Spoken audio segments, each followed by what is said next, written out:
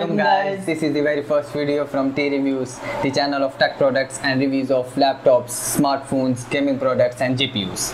Now let's move towards the review. Here's Logitech G29. These two are the main components. Let's see what else is in the box. You're not gonna find a Mac burger in there. You know I can't afford it.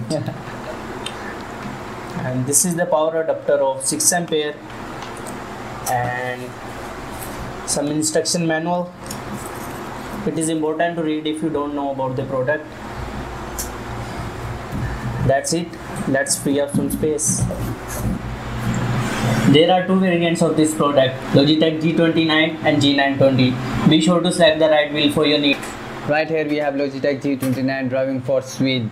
You can see the leather stitched around the wheel for firm grip. It also has a 900-degree wheel rotation.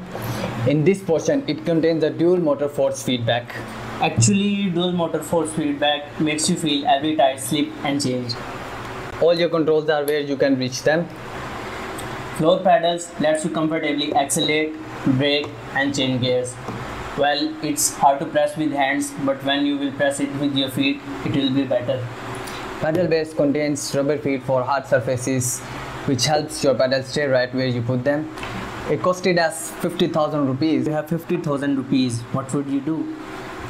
I would first look at my PC if it was at good condition or better with Experience, so I would obviously buy it.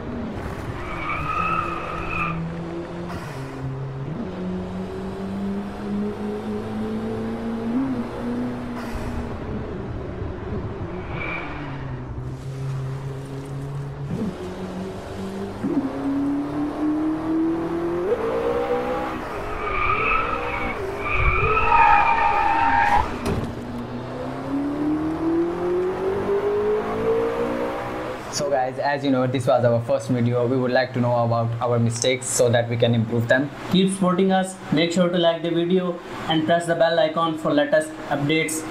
Allah Hafiz.